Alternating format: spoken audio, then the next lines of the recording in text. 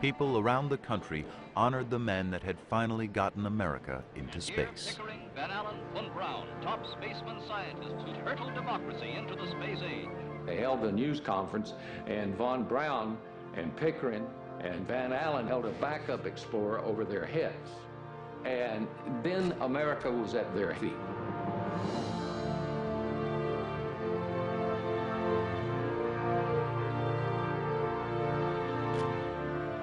German scientist Wernher von Braun had become America's rocket superstar. If we were to start today on an organized and well-supported space program, I believe... His partner, Army General John Medeiros, was the man who led the rocket team. Both men took this opportunity to break traditional military silence and began to speak out publicly about how they wanted the American military to take the lead and dominate space. Major General John B. Medeiros is the commander of the 5,000-man Army team that shot the satellite Explorer into space. Thank you so much on behalf of the team, Gary. Well, General, since Jupiter-C went into orbit, you have said that the next major war will be fought out of this world, and you feel our goal should be the, quote, domination of space. Is that true? Yes, that's right.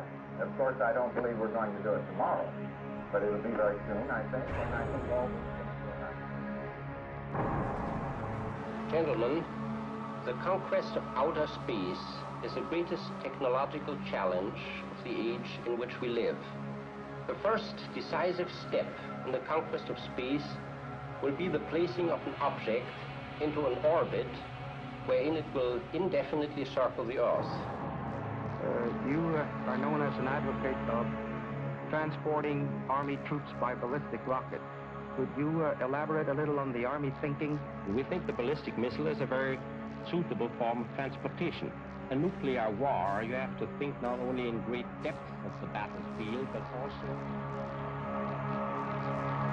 They have this dream of turning space into a platform for war, of using missiles to send people, send troops around the world in tubes like sardines in a can. They were looking at space as the next big weapons platform. The day will come when perhaps our major battles will be space battles instead of air battles. I certainly couldn't predict exactly when that'll be, but I'm sure it will come in the future.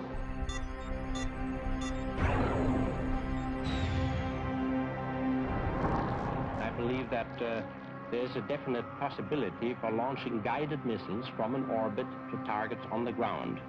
The conquest of space will probably be of greater importance than we can begin to realize at the present time.